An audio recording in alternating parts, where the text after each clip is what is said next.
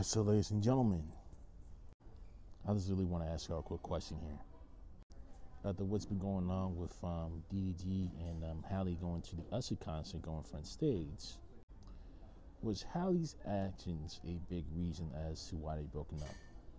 Again, this is not me speculating. I'm not saying trying to dig further into the situation because I don't really know too much on what's really going on behind the scenes, on what's really going down for the reason behind their split. No idea. But I just wanted to hear you guys' opinion, your reasoning as to why, they're no longer together. Just your opinion. That's all I need to ask.